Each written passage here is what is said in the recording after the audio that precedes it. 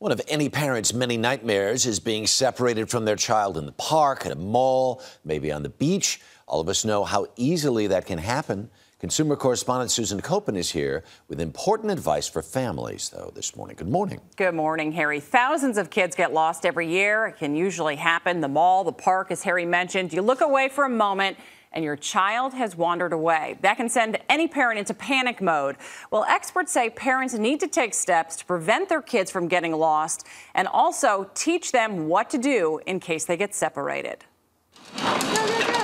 Brooke Branch always keeps a close eye on her twins, but one day at the zoo, her son Quinn just vanished. I was just looking everywhere and I was just frantic. You want juice? Here's juice. Millions of parents know that feeling all too well. More than 2,000 children get lost or go missing every single day. It's incredibly common, unfortunately. Jill Starashevsky is a child safety expert who says most small children don't know their parents' names, addresses, or phone numbers, often making it difficult to reunite lost children with their families.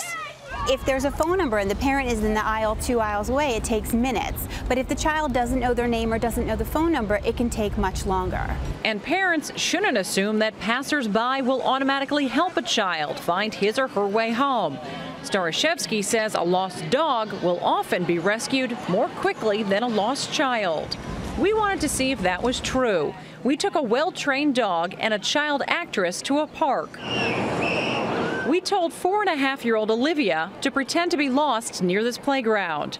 Our Sheltie, named Rascal, was given a tag with our cell phone number. We let him wander around with his leash, making it look like he had run away from his owner. Within 3 minutes, Rascal was rescued. I'm sure someone loves the dog, so I wanted to find the rightful owner. But watch what happens to Olivia. Even though she looks sad and is all alone, plenty of people just walk on by. These women notice Olivia but do nothing. This woman even comes up to Olivia chasing another child, but then walks away. Our expert wasn't surprised. People are often reluctant to help lost children because they're afraid of being perceived as someone who's trying to hurt the child as opposed to someone trying to help the child. Then finally, after an hour, Are you with somebody, sweetie? Or are you lost? this woman notices Olivia and comes to her aid. I walked past and realized there was nobody really with her, and I thought that could be my own child. In the end, it took 20 times longer to rescue our child than our lost dog. Oftentimes the dog will be running on a leash without their owner, so people can see that's a lost dog. They can also go up to the dog, and there's dog tags on dogs.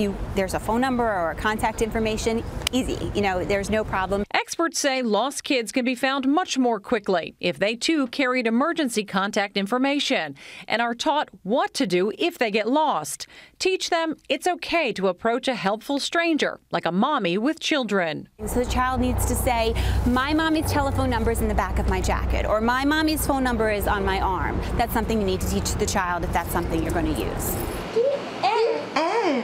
As for Brooke Branch, she eventually found her son at the zoo, alone and unharmed. She's made sure her twins now know her name and phone number.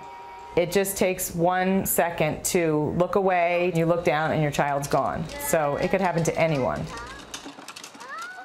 And it's always a good idea for parents to have a current photo of their kids. One easy thing to do, take a picture of your kids, put it on your BlackBerry, your cell phone, before you head out to the zoo or the amusement park that morning, Harry. So if they do get lost, you say, hey, these are my kids. This is what they look like. Yeah, my kids are 16 and 20. I'm not sure they know their parents' names.